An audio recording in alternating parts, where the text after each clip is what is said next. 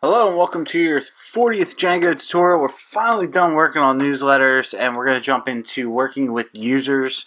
So let's get started. In today's tutorial we're going to focus on just logging in, logging out users.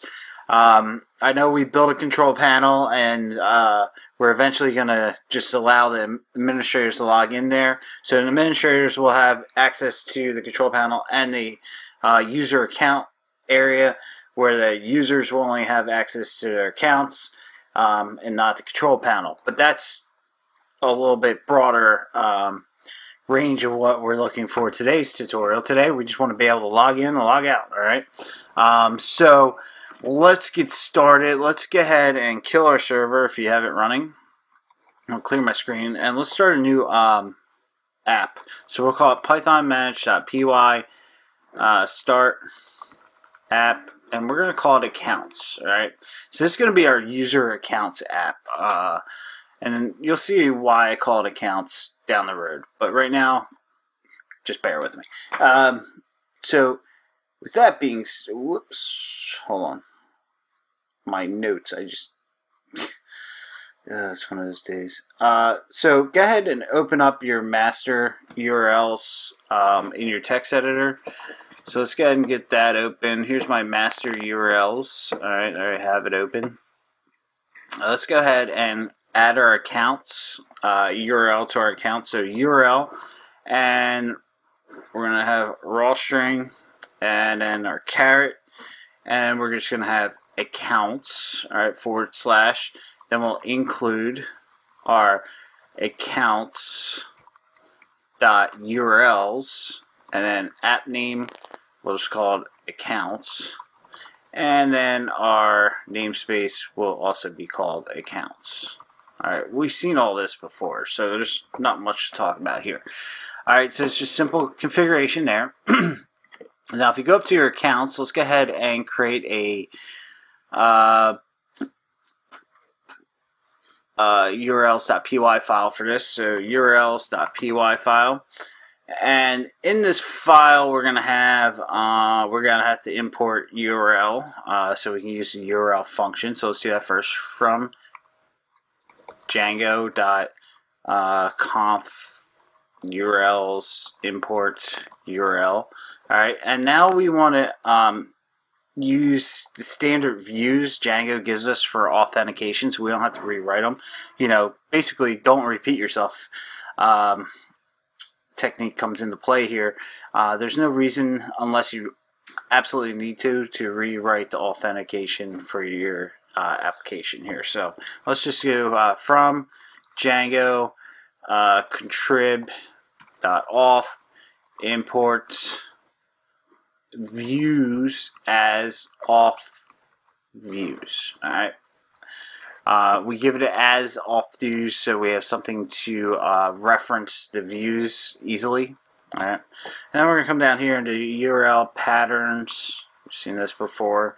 It's equal to a list, and then inside this list we're going to use our URL function, and we're going to create a URL for login and logout. So raw string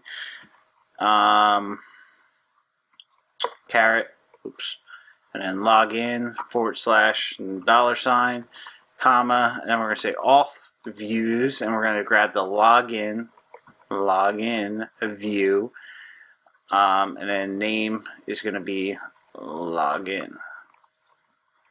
Alright, so we're just going to grab the pre-made cookie cutter view that Django gave us. Now we're going to do URL r and then logout /$ and we'll do authviews.logout, and then name is going to be logout. Alright, so that's pretty simple up to that point. Let's go ahead and create a directory. In here, I already created it. It is registration, because I actually did this video and realized I screwed something up. So create a directory inside your templates called registration, And we're going to create a file called login HTML. Alright. To save us time, I'm not going to make you watch me write this out, but we're going to do extends, and then making that before. We're going to use crispy forms, so we load crispyforms.tags. And in our block content, obviously, we need to pass the content to our base.html. And then in here, you got some Bootstrap code here. You got container, you got form, method, post, form, sign in. All right, so this all looks pretty good. The H2 heading tag for please sign in, then our forms crispy, and then our button down here is submit, sign in. All right, and close out our form. Now don't forget your cross-site registry forgery token. Make sure that's in there. Now, Bootstrap has some pretty cool CSS to make this form look cool.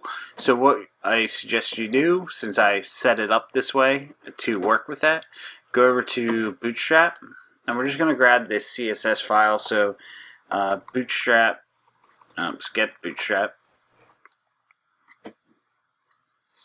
and getting started. And then down here,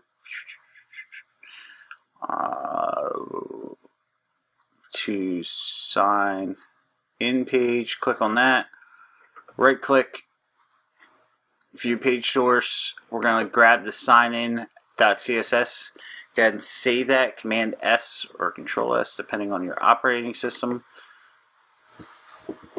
Should be faster than this. Go ahead and just save that. And back to our text editor. In here, static, make sure it's in our CSS file. Sign in CSS. Now you gotta go to your base.html file, wherever that is. There it is.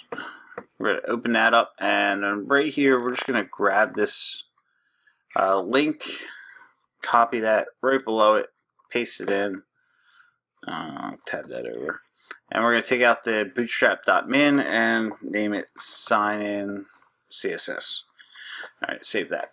Now go into, make sure your, no, it's not running, your server's running, python manage.py, run server.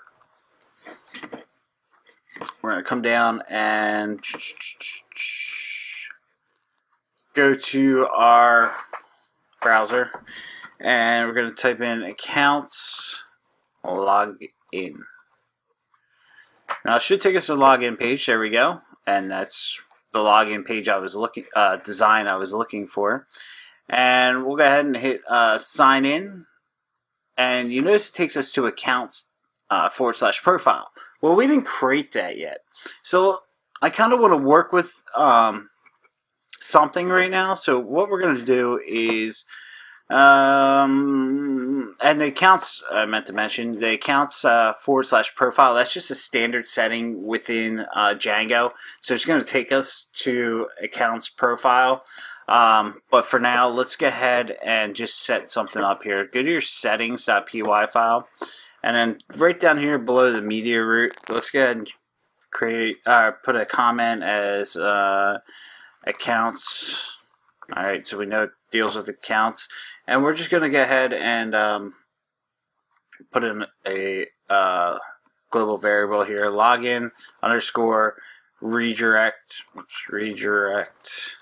underscore URL, and we're going to set that equal to home. Alright, so it's just going to redirect us home for now, and then later on we'll end up changing this just so we can test our system here.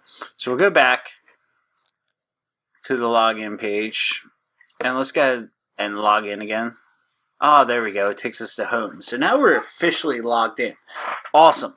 How about log out? Well, instead of building a logout view, like we could have a logout.html view that says, hey, you logged out. I think that's pretty stupid. I'd rather just hey, if you log out, you go right back to the home page or to something else, to something that's not secure. So one way to do that is in your urls.py file.